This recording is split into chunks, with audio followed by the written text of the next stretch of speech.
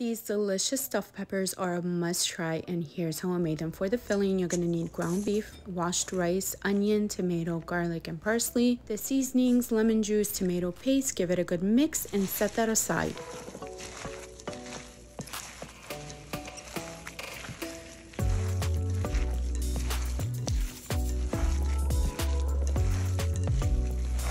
Next, let's work on the peppers. You want to wash them, cut off the tops, take out the middle, and then start filling each one with 3 heaping tablespoons of the rice mixture, or until they are filled to the top. Once they are all filled, put the tops back on them, then place them in a Dutch oven or a casserole dish. For the tomato sauce, you're going to need water, tomato paste, olive oil, lemon juice, the seasonings. Give it a good mix, and you want to pour that over the peppers. Cover it with a lid or foil, then into the oven they go at 350 for about an hour and a half, or until the rice is cooked.